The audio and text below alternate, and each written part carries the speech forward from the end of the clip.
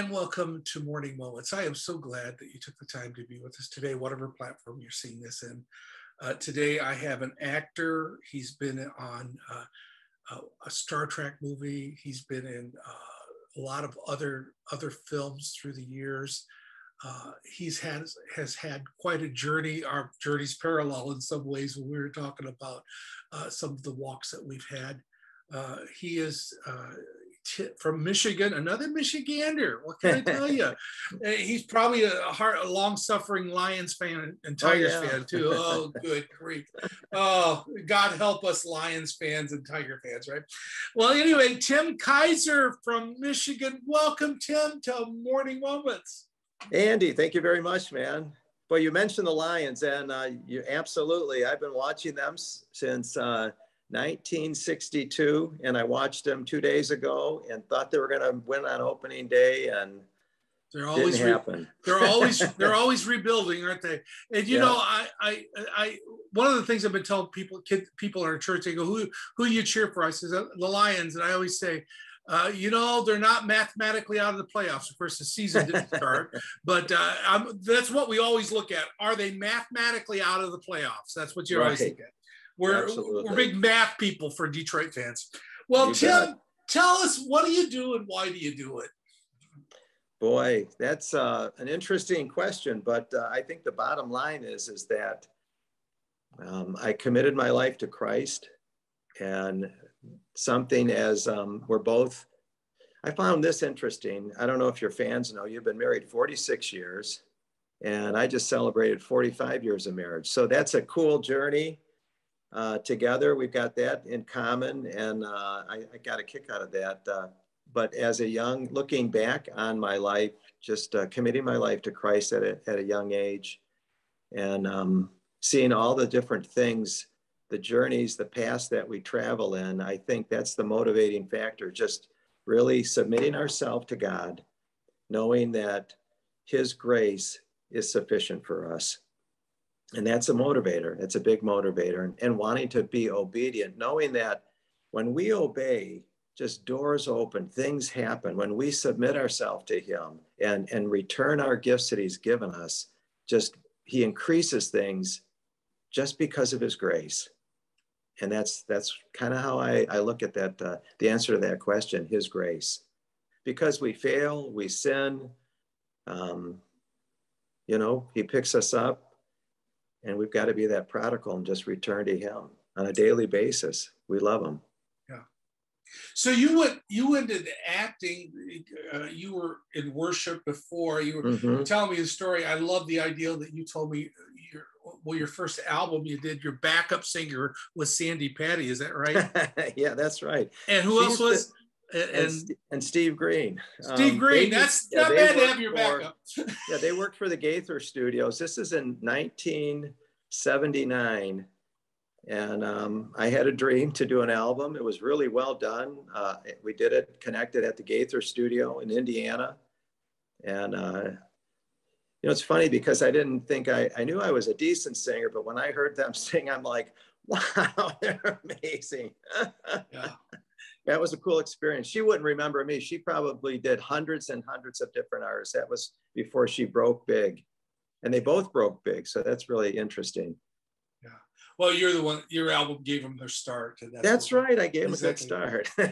So acting was secondary to you. And now all these years later, God's looped you back into. You know, I grew up, I think I was very athletic as a young boy, really involved in sports. Another thing that you and I share, I had a big baseball autograph collection. I would hang out at the Tiger games, and when the guys came out of the locker, get autographs. And then I got the bug. I used to, you know, write players, and they'd send their autographs to me and autograph cards. So that was really kind of fun.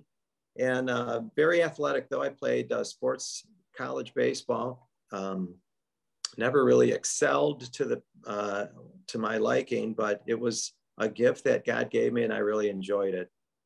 And paralleled with that, I always had this artistic side of me that it wasn't really that cool growing up to kind of express, you know, so I was really, you know, rough and tumble into, you know, baseball, basketball, football, hockey.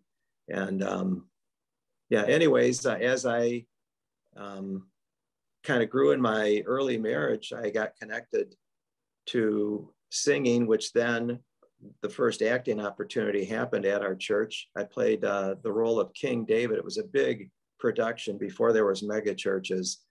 And that kind of sparked the acting bug within me, the performance thing. I'd never done that before, and it was really well done. And then that talent lay dormant from 82 until 12 years ago, 2010. You know, God gives us talents, skills, and passions. And I've often said, if you don't know your purpose, find out what your passion is, because usually your purpose is wrapped up in your passion. And God brings that back to light, saying, now you're in a chapter in your life where I could use those passions, or you're willing to submit those passions to me. Absolutely. After rededicating my life in 2000, I was led back to understand God's grace through my brother-in-law, who was diagnosed for cancer. He was diagnosed in 97 and died in February of 2000. He and I were really close. And in December of 99, he had shared how the Holy Spirit had really just visited him. And he said, Tim, this isn't because I'm dying of cancer. You know, I saw something. And he's sharing all this stuff with me. And at that point in my life, I was so numb spiritually from disappointments. And coming in 99, I had another summer of 99, I had made a decision that I really needed to quit drinking. And that was another story in itself. But the next thing to get realigned in God is reconnecting with my Heavenly Father. And so that started in 2000, but you're getting back, I'm taking the long way to answer or comment about talents. So here I am, an older guy in my 50s now, 2010, mid to late 50s. And, you know, realizing that God could still use me. I've just figured as we kind of age chronologically that our days are over with, you know, anything spiritual, you know, it's more the younger people doing everything.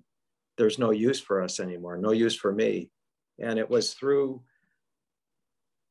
just a strange thing that I started to hear a lot of messages about talents and just bumping into people and reading things in the Word about talents. And lo and behold, God showed me that it's never too late. You know, we can't, as long as we have air to breathe and a willing heart, God can use us and open up doors for us that will just blow us away. And He's done that for me. You know, Tim, I'm going to ask you the next 2 minutes left in this interview. Could you tell folks that maybe are questioning, I'm there, I've wasted so many years, or I need to come back, but God won't take me back. What would you say to them that